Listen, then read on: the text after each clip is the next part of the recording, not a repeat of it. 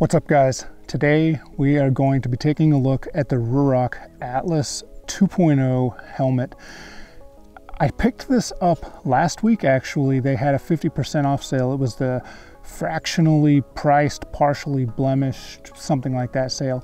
I've been wanting to pick up one of the Atlases for some time now. However, I've been a little apprehensive. You know, it's a pricey helmet, and I've read a lot of positive and negative reviews. So when I saw the 50% off sale come up, I was like, I got to get one. So we're going to open this thing up. We're going to take a look at it together. I'm going to let you know what I think about it, and we're going to see if we can find the area that is blemished and how bad it is. So let's get right into this.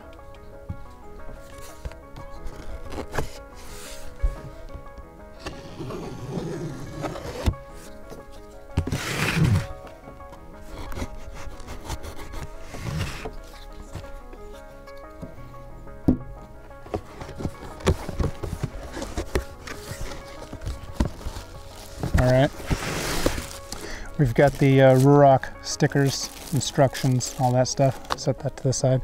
This is the El Diablo XXL. So a little bit about the sizing. That's another thing where I wasn't quite certain. You get the Ruroc sizing chart and everything, and I've always typically been an XXL with the Fox, open face, MVRS, V1s, the Icon Airflight. I have the Synthwave and the Blockchain. Those actually are both XXLs, but they fit differently. The Synthwave is much more comfortable, whereas the Blockchain, again, despite the fact that they're the same brand, same model, different graphics, the Blockchain is way tighter on my head. So I can't really explain that. This is more of an intermediate oval, so this is going to fit more people's head naturally, I believe. We're going to take a look at how this fits here in just a second.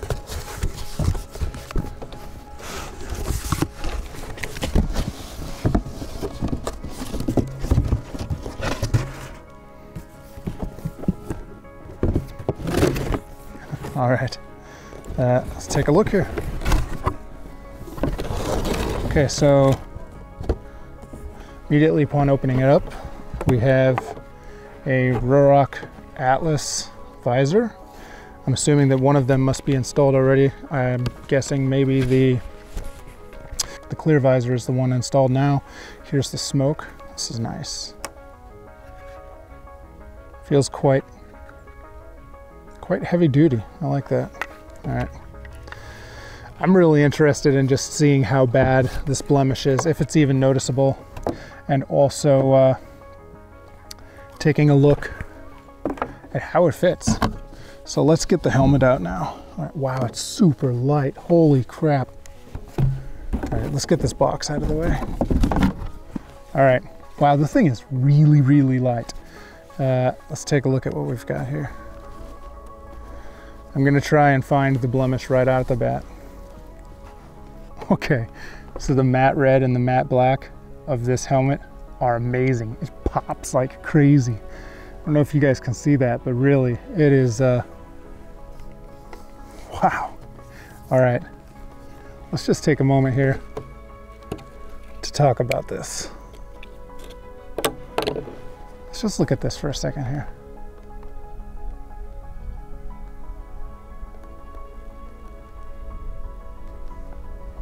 Actually, I just found the blemish while we're doing this.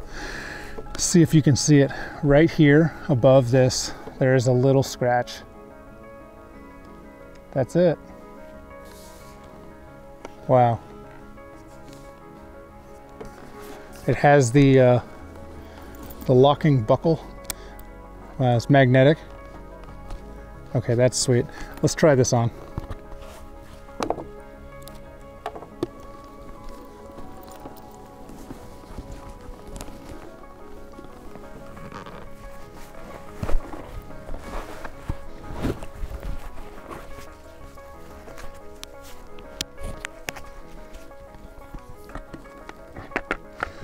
Okay, so right off the bat, the helmet is super lightweight.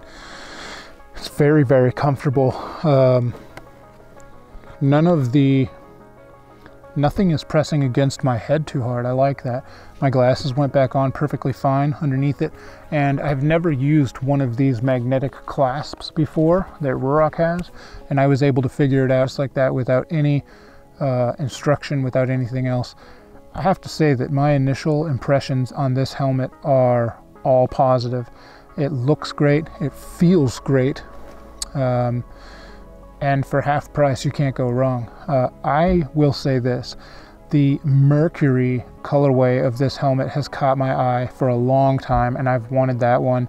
I've just been a little hesitant again to spend that kind of money, not knowing how the helmet's going to fit, not having one that I could have tried on that would have fit my head. However, now that I have put this on and seen how comfortable this helmet is, how well built it feels, I can definitely say that I'll be picking up the Mercury as soon as it's back in stock in my size. Also, in addition to that, I'm going to be picking up the audio system, get that installed here, and I'll give you guys a review of that. So again, I know this is a real quick, short video, but I wanted to share the experience of unboxing the 50% off Ruroc helmet. Just take a look at how bad the blemish is. It's not bad at all. You can barely see it. As a matter of fact, I'm going to take a red Sharpie and just touch it up. You'll probably never even be able to tell where it was. So yeah, big 2 thumbs up for me on this one. I hope you guys enjoyed the video, and I'll see you next time. Peace.